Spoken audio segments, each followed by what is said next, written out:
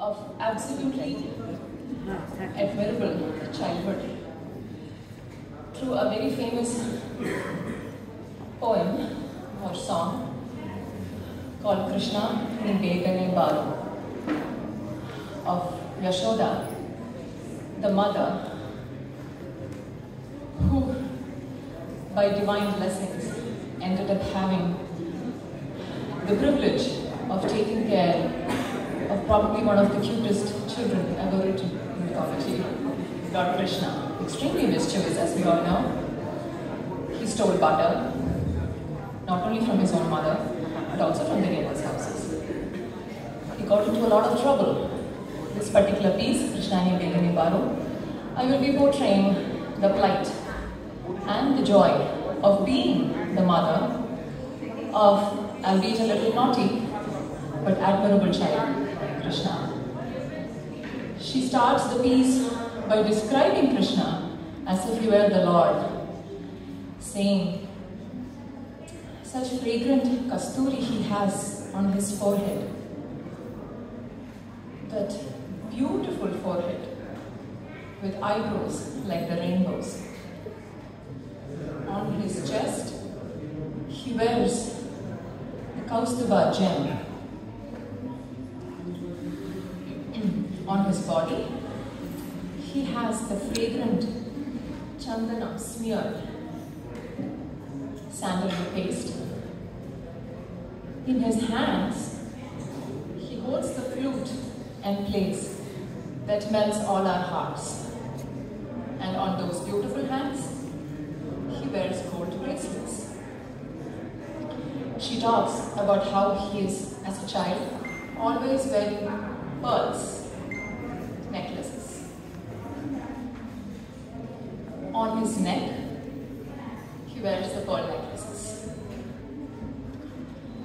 Such a Krishna, suddenly she transforms and realizes she's the mother, right? Although we all admire our children, to all mothers in the audience, there are moments of reality when they get into trouble, and she goes looking, where is my cute child? She searches for Krishna, and she notices there he is, playing in the crowd.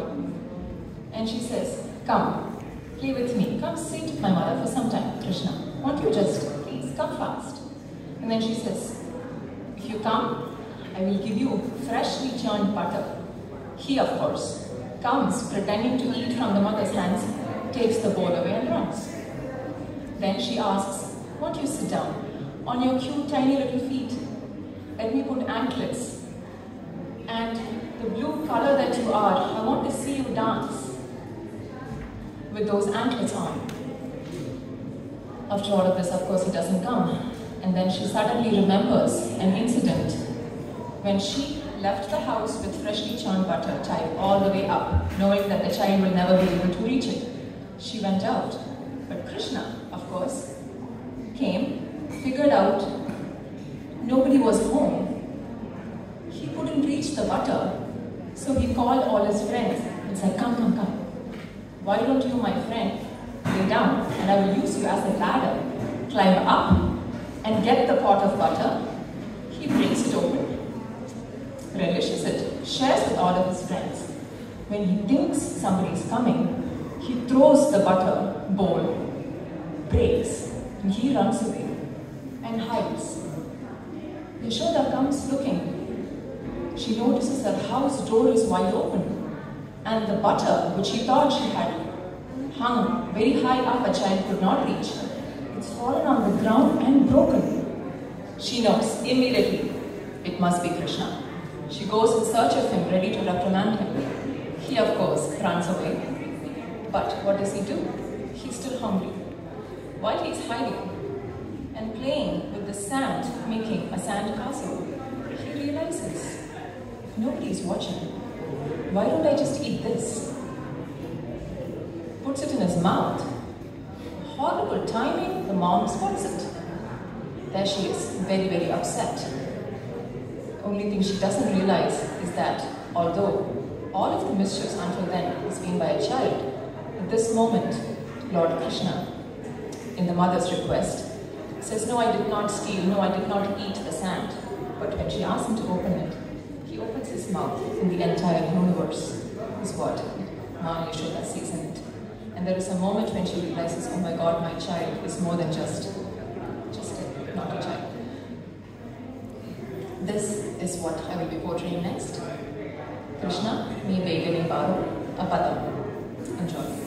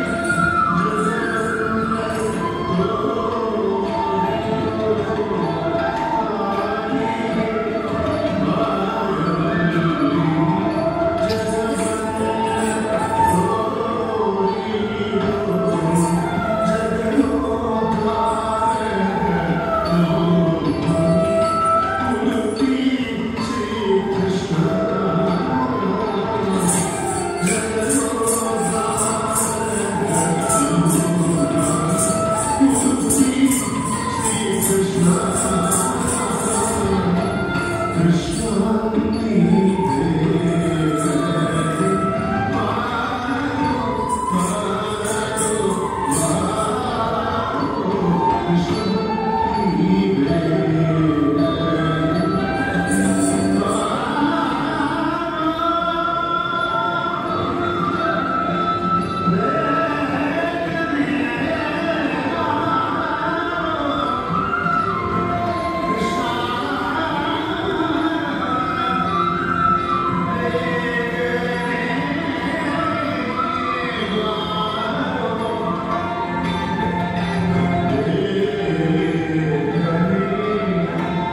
Mama.